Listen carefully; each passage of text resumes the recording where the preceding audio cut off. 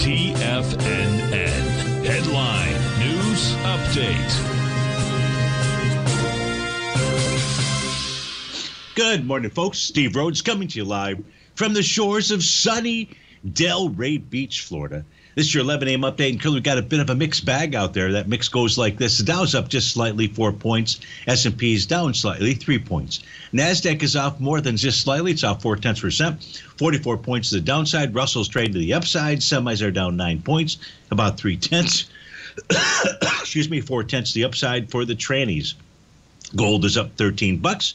Silver's up 34 cents. Light sweet crude back $1.18. Natural gas trading down 10%. It's off 44 cents. Trading out of 402. 30-year Treasury's up 1 point. 1 point and 1 tick. Trading out at 126.12. What does all this mean, Jelly Bean? Let's go take a look at that 9-panel market update chart. We begin in the upper left-hand corner with the ES Mini. The ES Mini just trading with inside its daily profile. It is bullish in structure. The center is at 38.78, 38.79. If price closes about 38.79, we should see a move up to 39.54. What's taken place this morning is prices tested and has held support. That's the bottom of that profile at 38.41. Spot volatility is tinkering with the 50-day exponential moving average. That's currently printed at 23.21. Price is currently at 22.94. As long as price remains above that, below that level, well, that gives the advantage to the buyers.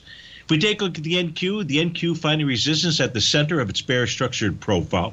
So we know where the sellers are lined up. They're really between 11,150 and 11,280. U.S. dollar index, nice move earlier in the day. What it was doing was it's testing its bearish structured daily profile. And that's between the range of 104.41 and 104.67. If price can close above 104.67, we'll have a change in trend in the U.S. dollar index. You can see that by those yellow diagonal arrows. Those are all identifying tops of daily profiles, of which price is not closed above in quite some time. So close above that would most certainly give us a change in trend. Do we have a change in trend just yet? We do not, but we do have a TD9 count bottom. Price would need to take out 102.87 in order for that pattern to fail and suggest lower price. Goldilocks, if it can close the day above 1833.80, it'll negate its TD9 count top, and that will suggest a further move higher, with 1907 being a likely price target. Silver needs to close above 24.52 to negate its Rhodes Momentum Indicator top, and if it does that, then price is on its way to 25.06 and most certainly higher. Light sweet crude trading above the top of its daily profile. It may want to target the 84.93 level. Natural gas, we'll take a look at that in detail during the Trader's Edge show. So stay tuned, folks. But if you're off to start your Tuesday, please have a terrific one and certainly have a terrific 2020.